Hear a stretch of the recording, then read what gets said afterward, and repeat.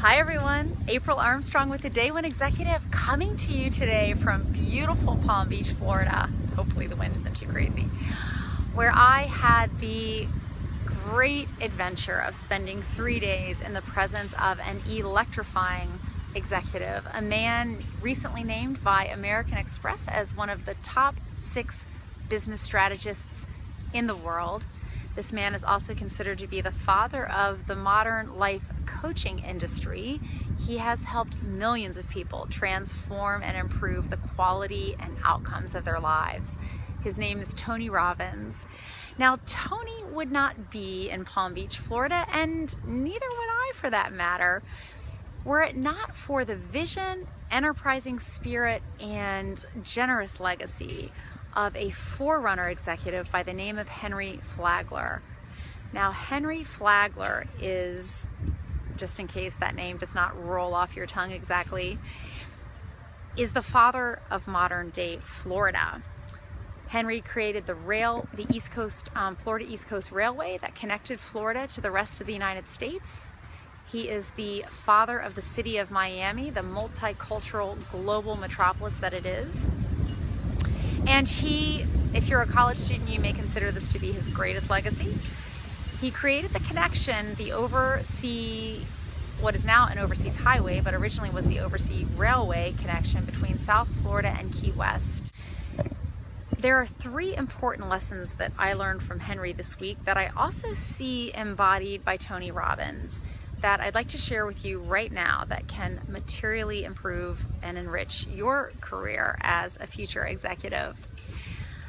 Number 1 is to be willing to start anywhere. Henry started his career sweeping floors, being paid $5 a day, and it was in that role that his employer recognized his business acumen, and within 5 months he was promoted, making $60 a day and playing a much more consultative role in the company. And that's really where he gained a lot of the foundational experience that would serve him later in his career.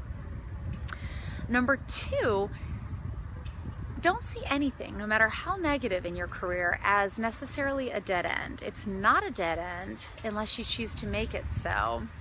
In fact, even in something like a job loss or not getting that job that you were dreaming of, there may even be a gift wrapped in garbage inside of there, as was the case for Henry. Now, Henry, turns out, was an entrepreneur, and he started a salt mining company in the mid-1950s with a partner that was very successful until the Civil War ended. And with that, demand for salt precipitously dropped off, and ultimately the company went under. Now, Henry, it turns out, had borrowed $50,000 from other people and invested $50,000 of his own dollars to found that venture that he needed to pay back. And so he was forced to get a job. He got a job as a salesperson in a grain company. And in that role, he met another salesperson, none other than John D. Rockefeller. John D. Rockefeller ended up inviting Henry to join him in a new venture he was starting in the crude oil industry, in a company that ultimately became Standard Oil and became the largest company in the world at that time.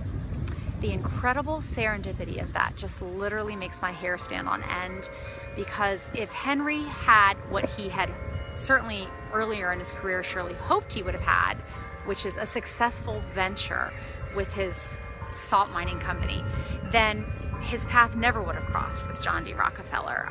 Unbelievable, because of the way it changed Henry's life, and through Henry, all of our lives today.